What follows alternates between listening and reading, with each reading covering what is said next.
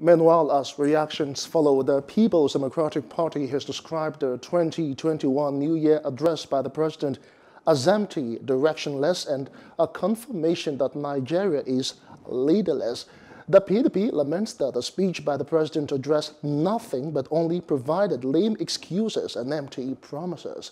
The party says the speech is an indication that compatriots need to come together to salvage Nigeria, adding that the country is fast heading to a failed state. The opposition party says the least Nigerians expected from the president in the new year is a decisive will to tackle security challenges by reviewing his parade and heeding the demands to rejig the nation's security architecture.